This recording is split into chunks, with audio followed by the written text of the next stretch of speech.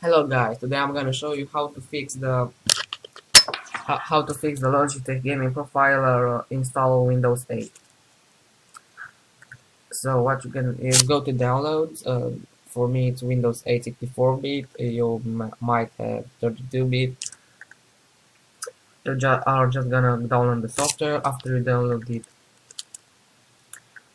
you just bring the this to desktop, the LGS 510 x64 desktop. Right click on it, then go to properties, then go to compatibility, and you're gonna run this in compatibility mode for Windows 7, not Windows XP Service Pack 3. For me that was go to privilege level, and under this click run this program as an administrator. Click apply and then OK. After what I'm gonna do next, double click on it, click yes, OK, next, I accept the terms, blah blah, and when this Windows pops out, you're not gonna click OK or X, just bring it here and here, and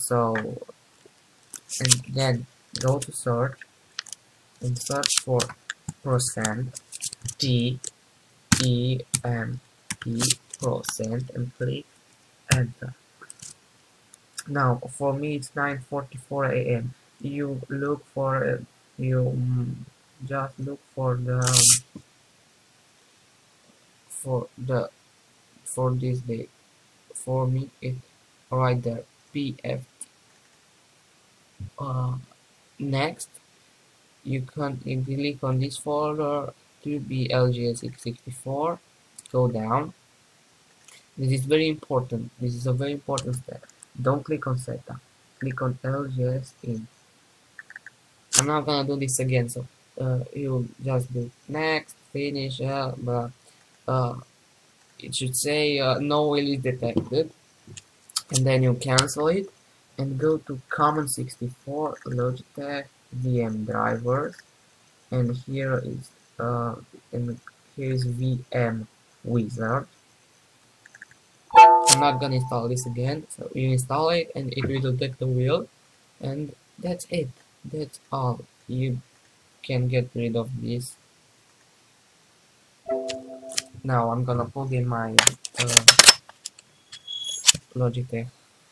Oh, my Logitech wheel, and I'll show you this works. Now I have my Logitech wheel.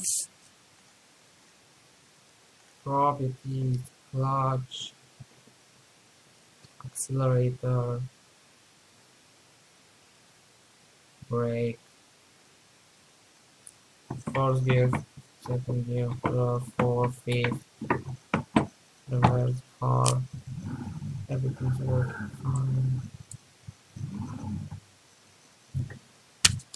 And I just for most of games it set the degrees of rotation at 90 degrees. So that's it. Thank you for watching. Hope this video helped you, and see you in the next video. Bye.